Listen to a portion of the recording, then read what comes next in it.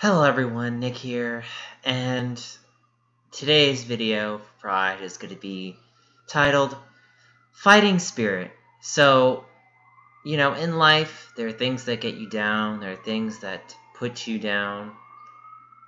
They're after me. No, I'm just kidding. There are things that sometimes we look back and reflect on, and we think to ourselves, what did we do that put us in this situation? And the important thing about your fighting spirit is that you don't let whatever happened to you prior influence the way you are today in a negative light.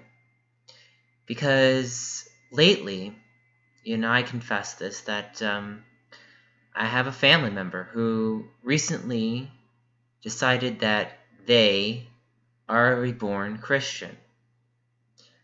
And to be perfectly upfront, they feel that they no longer are who they are.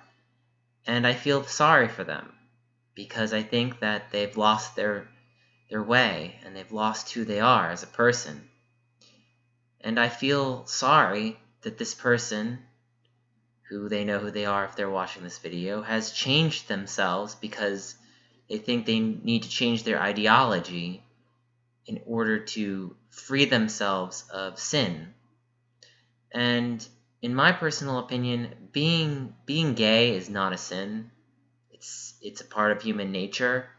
I think everybody has a natural attraction to who they are attracted to, and just because a relationship doesn't serve a biological purpose doesn't make it a sin. And I don't think every relationship has to have this procreation narrative that some people are pushing, because at the end of the day, it's like relationships are more than just like who's able to pass on themselves to the next person. It's about the experiences that we have with one another.